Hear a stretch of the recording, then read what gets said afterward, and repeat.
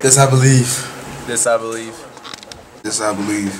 This I believe. This I believe. This I believe. This I believe. This I believe. This I believe. This I believe. This I believe. This I believe. This I believe. This I believe. This I believe. This I believe. This I believe. I believe in competition. Competition comes from within the heart. It comes from the strive of wanting to win.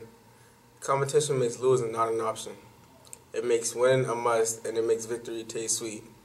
Everything that I do becomes a competition, whether my opponent knows it or not. I am competitive in school, athletics, and games. Competition is a test of skill or ability. The person who has the most skills or ability will be the winner. People compete all over the world. People compete for money, prizes, medals, and other things. And some people, competition never comes to an end. It is found in every area of social activity. I never found myself doing things just to do it. I feel as though everything I do should be taken seriously. However, in competition, you may not always come out on top. The chances of you losing are 50-50, and you must accept defeat sometimes. Facing defeat is a part of competition because you cannot win all the time. When you face defeat, you have to take it in, learn from it, and make sure that it doesn't happen again so that you may not lose again. Losing and winning in competition can both help you in life and teach you a life lesson if you allow it to.